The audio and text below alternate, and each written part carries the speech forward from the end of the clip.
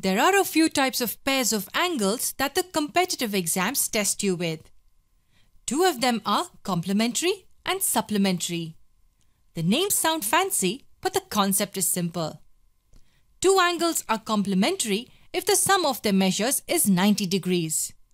And two angles will be supplementary if the sum of their measures equal 180 degrees. Yes, that's how simple it is. Look at these two angles. 35 plus 55 is 90. So yes, they are complementary angles. If the sum of two angles is 90 degrees, then they are complementary.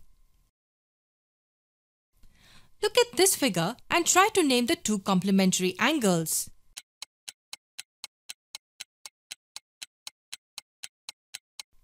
Here, we are given that angle ABC is a right angle, which means it measures 90 degrees. It means the sum of these two angles will surely be 90 degrees. So angle ABD and angle DBC will be complementary angles. Remember, if the sum is 90 degrees, then angles are complementary. Here's another pair of angles. 120 plus 60 is 180 degrees, which makes them supplementary. And this figure, in which line MP is a straight line, also has supplementary angles. Angle MNO and angle ONP are supplementary. Notice that these two angles are supplementary as well as adjacent. Adjacent angles which are supplementary form something called a linear pair. The two adjacent angles form a line. And now let's move on to the last type.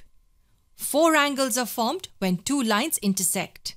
1, 2, 3 and 4.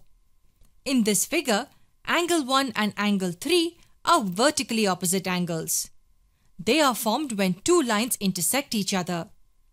They are opposite each other and have the same vertex. With the same logic, angle 2 and angle 4 are also vertically opposite angles. Both these pairs are called vertically opposite angles. And vertically opposite angles are always equal. In this case, angle 1 will be equal to angle 3 and the measure of angle 2 will be equal to that of angle 4. It doesn't matter how the lines are moved. Vertically opposite angles are always equal.